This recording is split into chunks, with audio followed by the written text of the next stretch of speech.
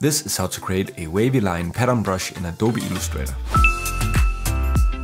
So here we are in Adobe Illustrator, and creating a wavy line pattern brush is actually really simple. So the first thing we want to do is simply to select the line segment tool, then hold down the shift key to make a straight line, and simply make a small line. Now we can increase the stroke width and make sure that the end cap on the stroke is set to butt cap right here. Now with this line still selected, go to Effect, go to Distort and Transform, then go to Zigzag. Inside here we can check the Preview button and also check the Smooth button, then set Ridges per segment to 3, then go to the Size slider and slide this one up until you are happy with how much it curves. When you're happy with how the waves look, simply click OK.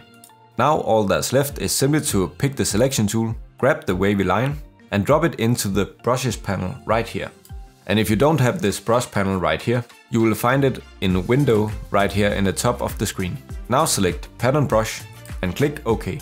And here we need to set this specific tile to be the brush we just made. And if you have a newer version of Illustrator, just make sure that it's the straight part of the brush that you are selecting. When this is done, simply click OK. And here we have our brush right here. So now we can simply create any kind of line that we want and add our brush to this. Now you can watch this next video that YouTube recommends for you.